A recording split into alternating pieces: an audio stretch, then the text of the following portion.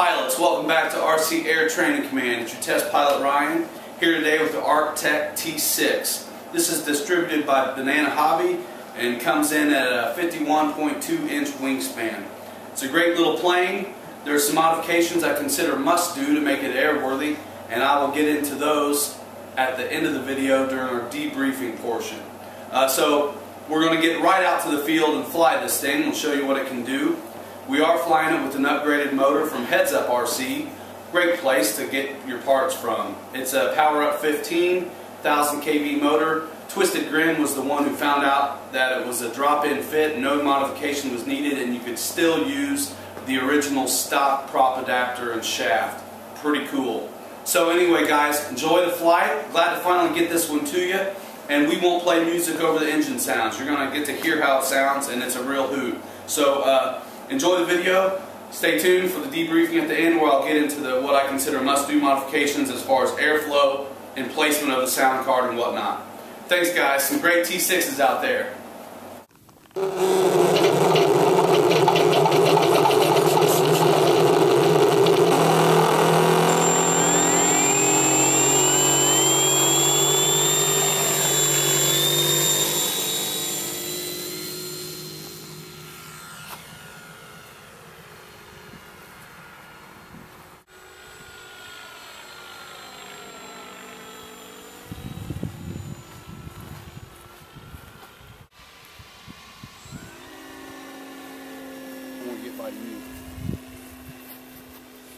It's really showing up good today in the sky. It's the AT-6. Still on high rate.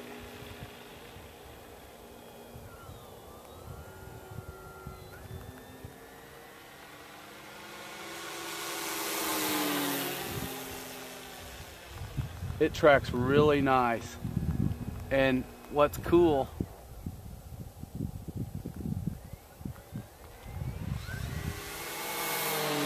is it does pretty good on the grass. The short gear legs combined with the forward rake really make this little, what is it, 52, 53 inch wingspan model perform quite well on the grass.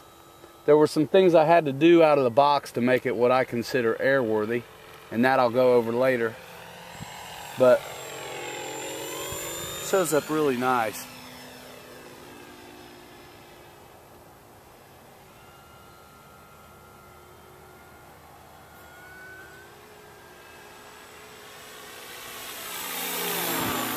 And of course the engine sound. On the Banana Hobby video, there's music going the whole time. I'm not going to do that to you. Let's go for a little Cuban 8 here. Can we have a little bit of music?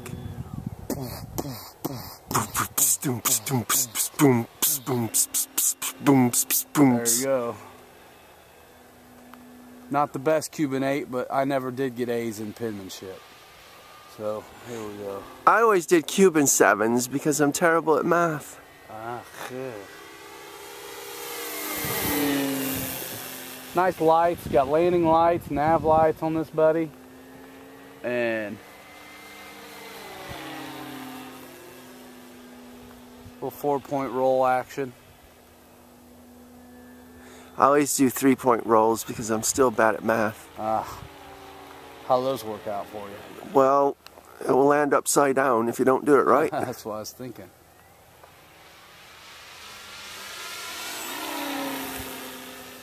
Pretty nice flyer, really is.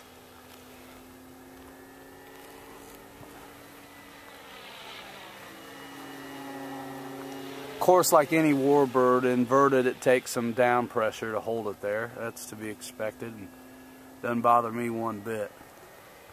I'm going to try to pull a nice barrel roll over here, and it ought to be nice and big. Look at that. Did you get it?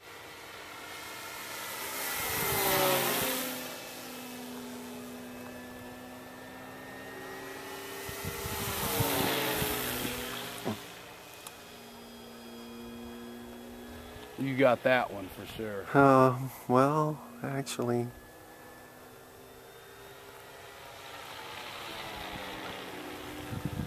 And we're coming right back at you. Gonna do barrel roll in the same bit of sky.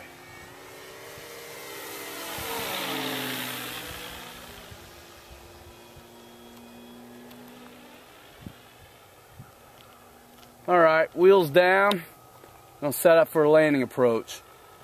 The T-6, like most Warbird models, appreciate like an idle throttle setting. See, it's descending really rapidly. And I had power on, so I'd say I'm at a quarter or so.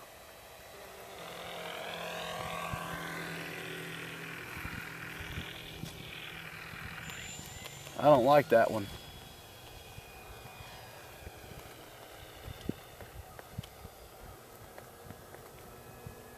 That crown makes it weird a little bit. We're standing on the other end of the field today for the sake of light, which is a little awkward.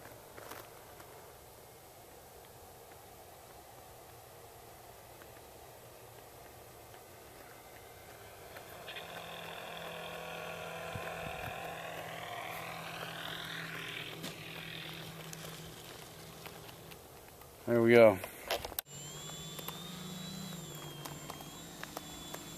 You can see this little booger will taxi on the grass okay. Go figure.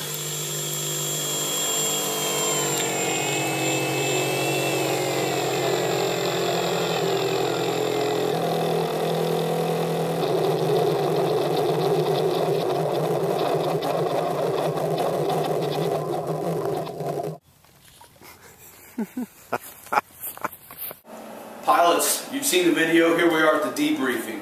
I want to quickly thank Twisted Grin, who pioneered the drop-in fit and modification of the Power Up 15 brushless motor from Heads Up RC. It's a 1000 kV motor, and it was really great to know that there was no modifications needed to outfit the plane with that motor. Even the original prop shaft and adapter fits without any messing. Excellent. Another thing I'll say about the manual is it tells you specifically how to join the wings and what polarity and whatnot on the wiring. Well, on one side, that's correct. On the other side, it needs flipped. The manual doesn't tell you that. So before you go ahead and tuck the whole wing in, go ahead and bind it and fire it up and make sure everything's working right. When I was having trouble with this, the thing was powering up, but I was just getting crazy kind of twitchy stuff all over. It was because the thing was, it was kind of like having a constant short going. So before you go ahead and join the wings all the way and all, make sure you got the polarity right on these plug-in panel parts. Alright? Another thing out of the box I'll mention is that the retracts, the set screws were not tightened down onto their flat spots. So upon my first flight, the gear was twisting in quite badly until I got back here to the hangar and found out what the cause was, and went ahead and found the flats, used Loctite when I did the set screws. You can see that the gear legs are short, and there's an ample amount of forward rake on the gear, which make it aid in handling on the grass. Pretty cool. And then I did do some air cooling modifications. See this scoop here? It's a dummy scoop unless you open it up on the inside. I'll show you in a little bit how I opened it up on the inside, and I added to some airflow in the aircraft. Here on the bottom, this is already there from the factory, and that actually does let air in. The problem with most of these aircraft is you don't have anywhere to let the air go out. I don't know if you can see my finger, but I've cut this window out to let that air go. And after I've been flying the plane, I stick my finger in here and run up the prop, I can actually feel hot air escape past my finger. Super cool. So the magnet also on the canopy isn't very strong, so I always use a piece of tape, usually the clear hinge tape, but that day all I had was this. So you can see right here is where I've carved out this dummy scoop to allow air to come in. The reason I do the air cooling is so this sound card can get cooled off. There were reports in the Mustang of the sound card overheating and burning up the aircraft. Well, we don't want that to happen, so the T6 is a great choice because there's ample room in here to give airflow and room for the sound card. The manual has you putting the sound card in between the wing saddle, you know, on top of the wing and between the fuselage. I believe that's also where they want you to put the receiver. I made mine all work up here so I could access it without taking the wing off, because I don't plan on ever taking my planes apart once I put them together. So overall, real neat aircraft. There were some things that were absolutely necessary for the bottom of the aircraft to be sturdy. The wing spars join here underneath this foam panel, and there wasn't anything holding those spars in but this foam panel. It popped loose on me one day, and I was lucky I didn't crash the plane. So what I did was I used some, got back in there, used some zip ties, and lashed the wooden spar to the carbon spar that was already in this flat portion, and also used a popsicle stick as a mending plate and screwed it so my wings aren't going anywhere. Another thing I did was to use CA glue around every little foam panel there was, all the way out to the tip, and really made it sturdy. This plane goes together like a puzzle, and any of you guys who have this plane know what I mean. The lights are its own foam piece, all the way out to these lights and this end panel here. So little CA glue is a real good idea. Another thing that's just a slight deficiency is the way the split flaps work.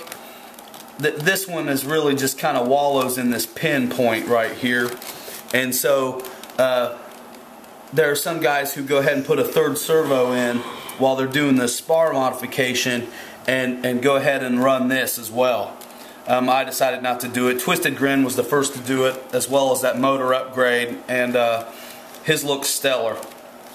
So while I was in there doing the spar modification, I also secured the speaker itself to the spar, so there's no chance of it vibrating loose and whatnot. I've made it a really solid aircraft that way. So I've got probably, let's see, 5, 10, 15, 20, about 30 flights on this aircraft with 2650 milliamp batteries. I've also used 3200, and I've also used 3000 milliamp flight packs and been just fine. With every other aircraft that you have, it's a good idea to keep a look after the hinges, make sure they're staying intact. My vertical stabilizer was severely warped when I got the aircraft, and I notified them, and I got really no satisfaction. So what I did was I heated up a dish towel, a wet dish towel in the microwave, and formed this back to straight myself. Another thing to look out for is the foam panel here that contains the U connector for the elevator to operate was fairly loose. So you can see I've got hinge tape on that panel as well to keep that from coming loose and losing my elevator authority. They don't state where to put the control throws on this plane, so what I always do is start out with real minimum deflection, and I usually do okay.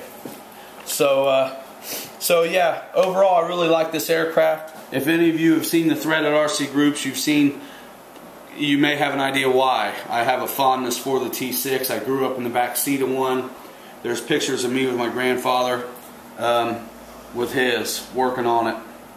Anyway, I aim to paint this one up like his, but you know what, when I got time to mess with airplanes, I'd rather fly them than mess, so that's what I usually do.